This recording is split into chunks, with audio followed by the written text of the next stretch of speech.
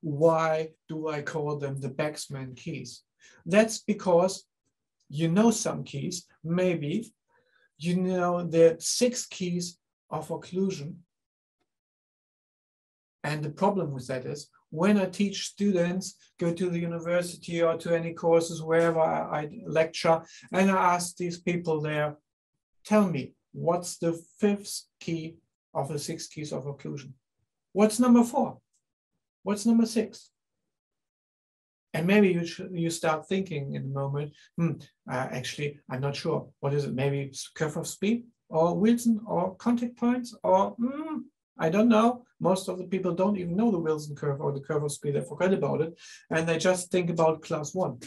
So actually, I thought, let's cut it down to 3, which are most important and which are easy to remember. And I started observing myself, actually, when I do controls of my patient, checkups, is it for functional appliances or fixed appliances, anchorage control, it's always the same. I always look at 3 things to make sure my case goes into the right direction.